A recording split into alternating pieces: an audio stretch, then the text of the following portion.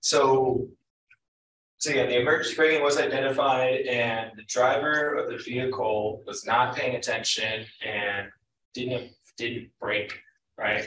But the person was recognized about 6 seconds before the crash occurred, which should have been plenty of time to brake. But again, this is just one of the incidents. There's many others like this. We just chose this because it happened near Mill Avenue. So next. So this is just kind of like an introduction. So pay attention to like this person, how they're like in the frame and then it's not in the frame, right? So, that's just something, and these annotations were created using YOLO v7. That could be some kind of safety specification.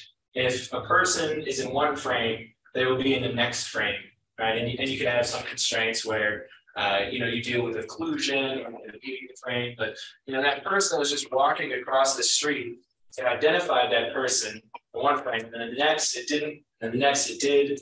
And so, if we could somehow specify safety constraints saying that this person should always be recognized as a person, then that could maybe help in cases like the Uber crash.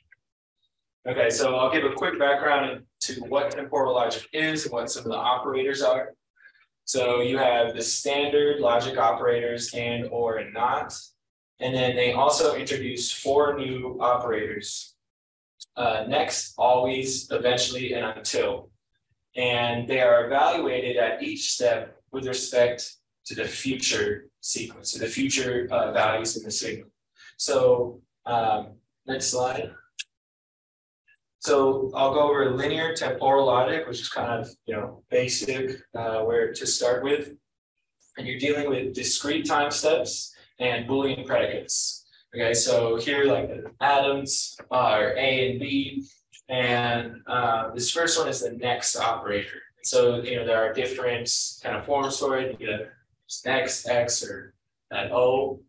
And so if we say like next B, okay, so in the next state, B will be true. So this is 0, 0. Here would be 1, because again, the next state, and then here would be 1. But here it's not 0, or here it is 0, because the next state isn't B. And I put a question mark here because we don't really know the truth value, because we don't know the next state, right? Again, you think at each state, it's evaluated with respect to like the sequence, the future of the sequence, right? The always operator just indicates something will always happen, right? So here, if we do always A, it's 0, right? Because like this B occurs. But at this point, like it could continue A. Like from this point onward, it just could be A. And so then always will hold like true after this point. Then finally, or it's also referred to as like eventually, just means like eventually something will happen, right? Kind of the inverse of always. And so if we do eventually B, well, eventually B happened. But here at this step, again, we don't know if eventually another B will happen. Okay, so if we go to the next one, until is so it's like a binary operator. We have A until B. This is saying like A will occur until B happens, then only B will occur. Okay, so first 3 steps we're saying A is occurring and then B occurs, but it's false. The reason is because it switches back to A. Okay, so if we have if this would still be, then all of these would be true. But the until operator didn't hold true again because like A happened, B happened, and then it switched back to A. So until says A will happen until B, and then only B will happen. Yeah. So in this case, it's the future values and then determines the value. Or right. So when you're like verifying the specification, you already have like the whole series of information. You run an experiment, you have 1 through n, and then you can verify the model. okay. So now metric temporal logic, or MTL. So now you're dealing with continuous time and still dealing with Boolean predicates. Okay, so the advantage of this is you can specify, a range of time values. Okay, so this is always from time 1.25 to 2, A will be true. Okay, so this is more useful. You can specify things. If you're driving from one frame to the next, or while the stoplight is red, during this time the stoplight is red, you will always stop. Something like that is how this would be used. And signal temporal logic is combining that where you're dealing with continuous time, and now you're dealing with real value predicates. Okay, so again, you do this eventually from time 0 to 5, A will have a value greater than 1.